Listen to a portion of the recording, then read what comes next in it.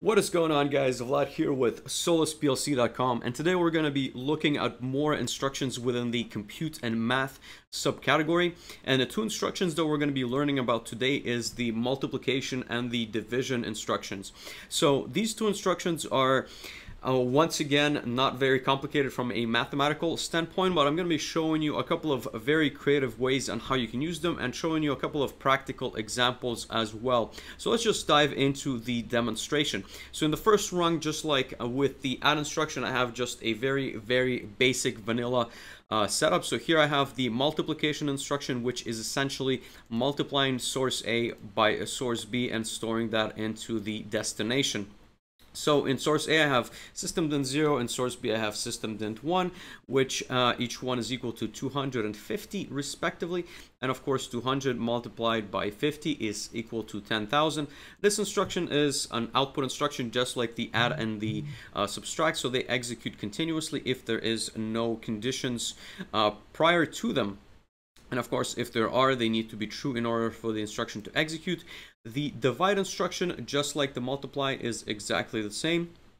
So here we're dividing a source A by source B. I actually wanted to try to see what happens if we try to divide by 0. Of course, you know that is not an allowed mathematical instruction. And as you can see, if you divide by 0, you're essentially just retaining the initial value. So there's no error thrown by this instruction on a PLC. This is not something that I've done purposefully before, so I just wanted to double check what was going to happen. So that's just something that you need to keep in mind in case you are relying on some kind of a feedback from the PLC to tell you that there is an error. So 1000 divided by 0 is giving you 1000 as the final answer.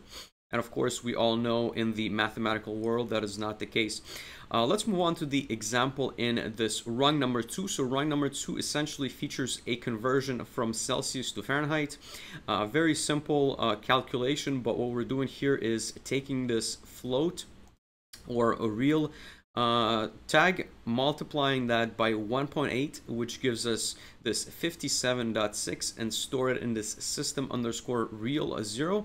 So do notice that we want to preserve that decimal point, which the only way to do so is to store this in a real tag. As you can see here, the element data type is real.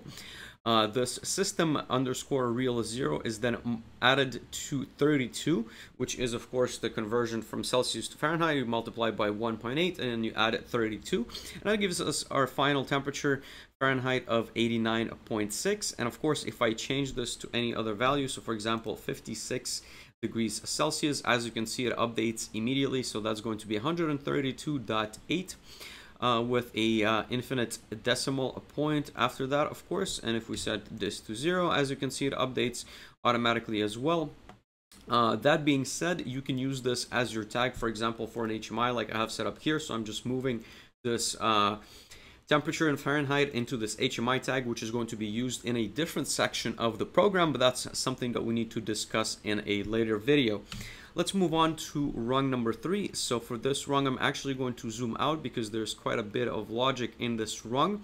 And the purpose of this rung is to essentially calculate the average of 5 different values. So there is an average instruction, which we're going to be looking at a later tutorial, but what you can be asked in an interview is create a way to average 5 different values by using only the basic instructions, and this would be the one of the approaches that you can take. So what happens here is we're essentially adding these system_dint 7, 8, 9, 10, and 11 into this system_dint 6. So all these add instructions go into the destination of 6, as you will notice by looking at the screen. And then this 6, first of all, is divided by 5 through the use of the divide instruction, as we've discussed above. And this is stored in a real. So do notice that in order to preserve the decimal point, we do need to store in a real. If you store this in a double integer, of course, you're truncating the value, and if you have any decimals left behind, then it's just going to cut them off. Therefore, we do need to put our average in a real. And then, of course, at the end of this entire contraption, what you're seeing is I'm resetting the storage integer which we've used to essentially aggregate all of our sum. and then I'm resetting this bit. So essentially this is only executing once for one single scan. This can be replaced by a one-shot instruction if you would like, but this does the job as well. So let's put in some different numbers. 576, 567, 896, 4000, and then 56, for example.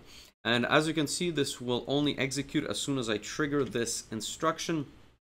I will Control T it in, and let's see what we got. So as you can see, this is the final answer, so 1332.4. And of course, if I re-execute this at any point in time, it just keeps the same value in check, and that's going to be left as is. But I want it to be kind of, you know, I want it to be showing us when it actually finalizes. Therefore, it actually latches in the last value it has stored until you change all the values, and then you re-execute the instruction once again. So let's try that one more time. Re-execute that, and that gives us 88,804.2.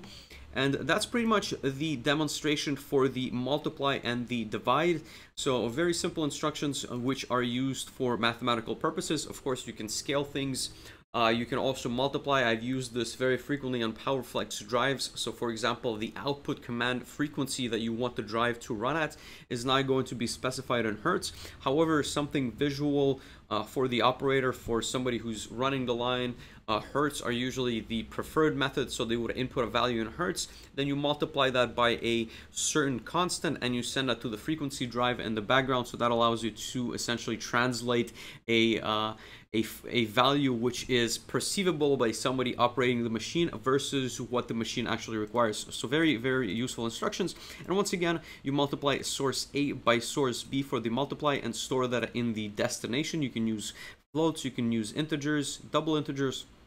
And in the divide, you are dividing A by B and storing that into destination. And as we saw, there is no error thrown by this instruction. There is absolutely no way for it to do so. But it does divide source A by source B and store that into destination, whatever you specify in there. Thank you guys for watching, and see you next time. Thank you guys so much for watching my content. If you have any questions on this topic, make sure to leave them in the comment section below. And if you can spend 5 seconds of your time liking as well as sharing that video if you've enjoyed it, that would mean absolutely the world to me. And if you have any suggestions for the channel, what kind of hardware, software I should be covering, then make sure to leave that down there as well. See you next time. Take care. Bye.